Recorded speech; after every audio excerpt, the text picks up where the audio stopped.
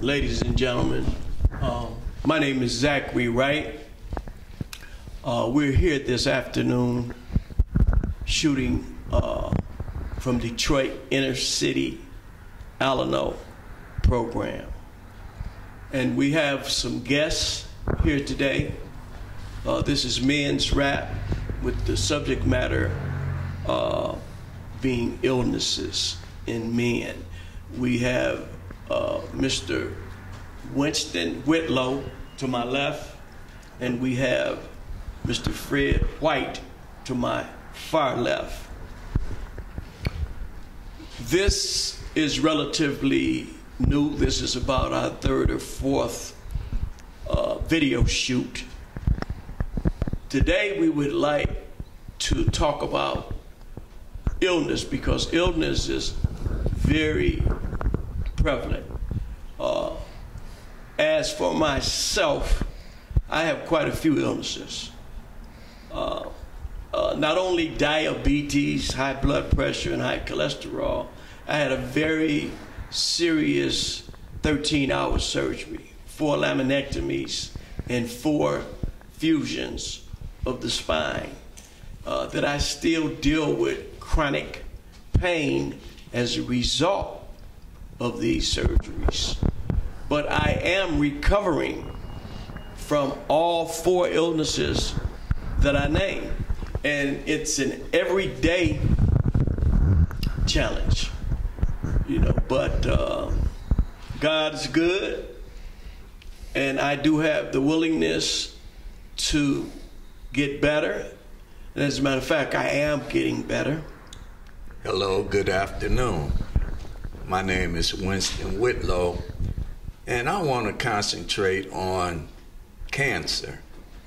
Now, I suffer from 2 types of cancer. I suffer from one in my liver as well as one in my colon. All right, after having surgery in my liver, later on, they came to find out that they didn't get it all.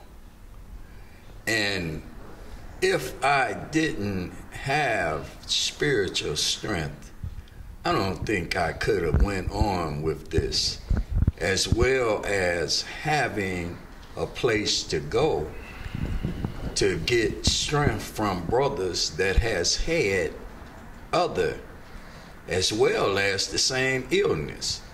You know, and I'm just grateful that now I go for radiation early in the morning, start my day off after my prayers.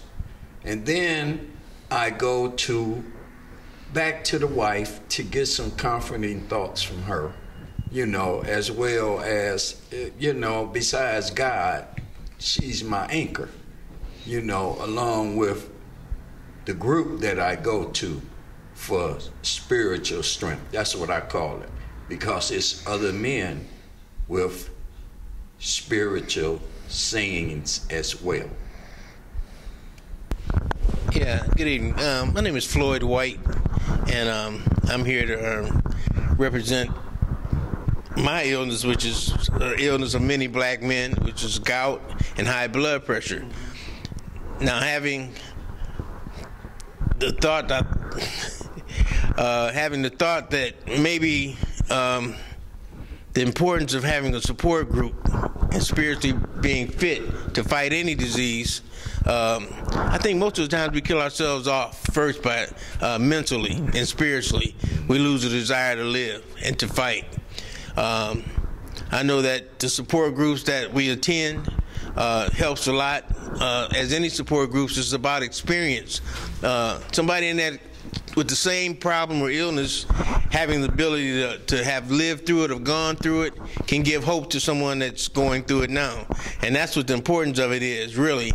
I know that myself, I represent 2 organizations, one being Recovery Community Center, and we deal with support groups and activities that help the community itself and that in which we work and live, which I find is so important today, and especially around the Detroit area.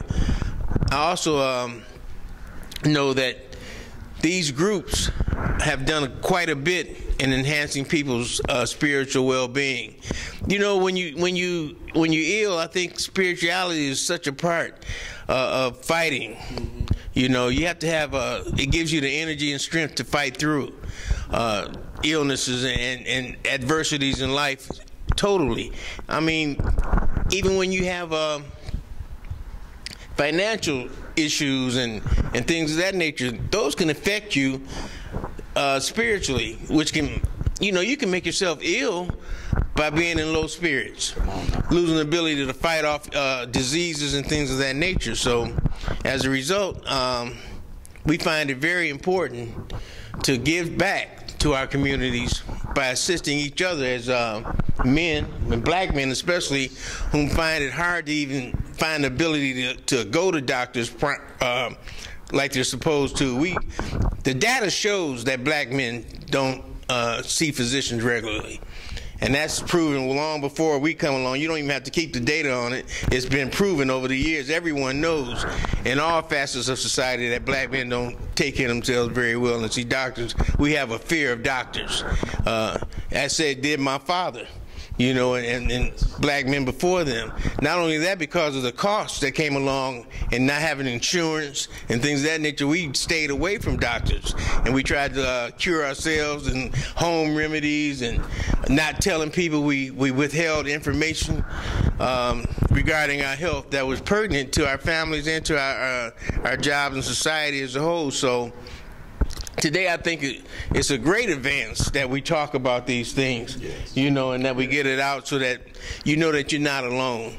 One of the worst feelings of all is the feeling of being alone, and that no one understands you or understands your dilemma or situation. So, as a result, Recovery Community Center came up with men's illness and recovery, and we call it recovery because not so much talking about things of drugs of that nature, just recovering as a society from the devastations of over the years with the disparity between black and whites and things of that nature also. So with that, that's what we do.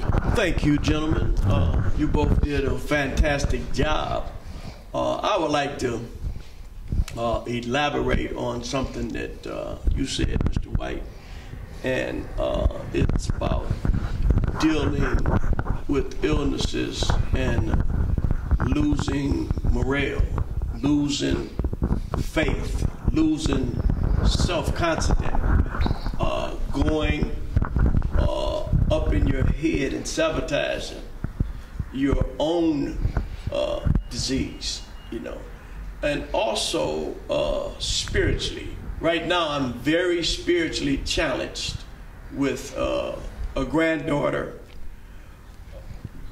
who has a great-grand, and she's 6 months pregnant, and a young man kicked her in her stomach.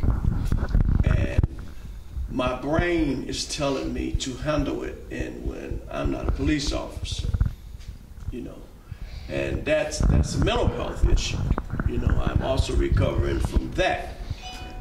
Yeah, I would like to say, I know with all the challenges as of having a heart attack, as having stents put in my heart, four of them. With all of that, I just want you to know that the one thing I have is hope. Thank you. Thank you. Would you like to say something? No, that's fine. I think we're going to wrap it up right here, and maybe in another segment we can carry this further. Thank you.